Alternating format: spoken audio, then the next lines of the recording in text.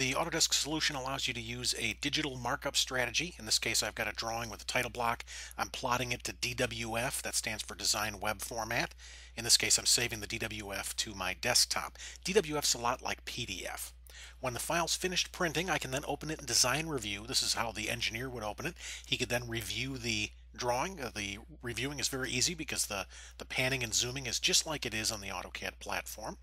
So we're panning around, reviewing the document, and then we've got a series of tools in the ribbon. Same workflow. I'm going to just take a quick measurement of the lane here. We can see that's 12 foot wide.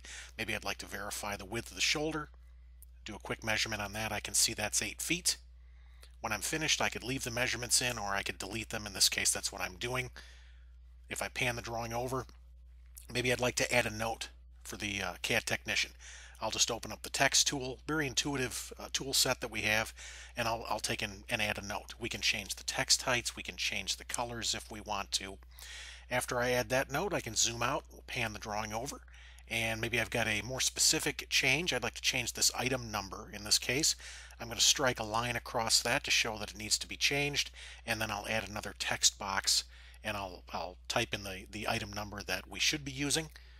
After I'm finished, notice that we can move the text around if we want to. When we're all finished making changes to the DWF, we would then save this. And as soon as I save it, I just want to show you on the markup tab there, all of those markups I created are displaying in that list. We'll then close Design Review, and then we can come back to Civil 3D. Here, we'll open up the Markup Set Manager palette. From here, we can open up that DWF markup. And on the palette, if I expand the layout that we plotted, you can see the same markups here. If you double click on a markup, it'll take you right to that location in the drawing. I can see there's the line and there's the text that I added. They both coincide with the same markup. I'm going to quickly jump into the viewport here and change the item number to what it should be. And then after I make the change, I can right click on the markup and I can change the status. In this case, I'm going to choose Done.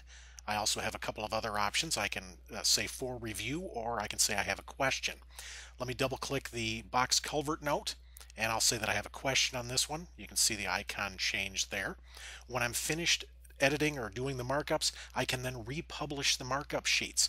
This allows us to have a completely paperless workflow if we want, and I'm maintaining all of the records. So I'm printing this to DWF again.